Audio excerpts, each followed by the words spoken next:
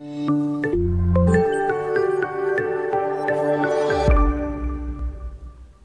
everyone, welcome to shsirclasses. Today in this video we have to represent 16 over 5 on number line. So let's start the video. First of all, we have to draw here the number line. So taking arrow mark on both sides, and this is AB line. Next we have to mark the numbers on the line by using scale by this way. So first, marking the number on the line by using scale by this way.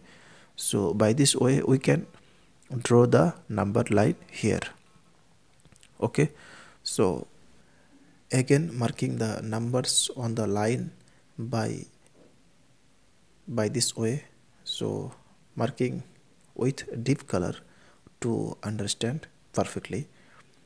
Now taking here starting number 0, this side -1, -2, -3, -4, and this side 1, 2, 3, 4, 5, 6, 7, 8, 9, 10.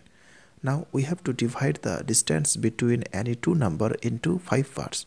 So first, dividing the distance between any two number into 5 parts. So the length of each part equal to 0.2 unit.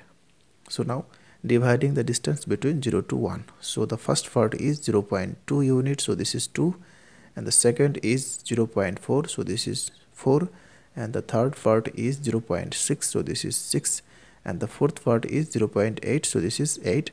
Similarly, dividing the distance between 1 to 2, so first part is 0.2, second is 0.4, third is 0.6, and the fourth is 0.8. Similarly, dividing the distance between 2 to 3, so first is 0.2, 0.4, 0.3, and 0.8. So by this way we can divide the distance between any two number. So now marking the numbers with deep color to understand perfectly. Okay, so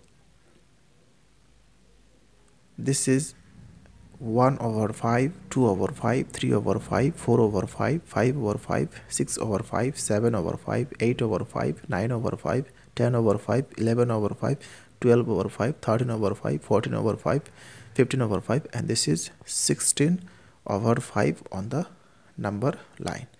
So taking here O and P. So therefore OP equal to 16 over 5 unit. That's all. Thanks for watching. If this video is helpful to you, then please share.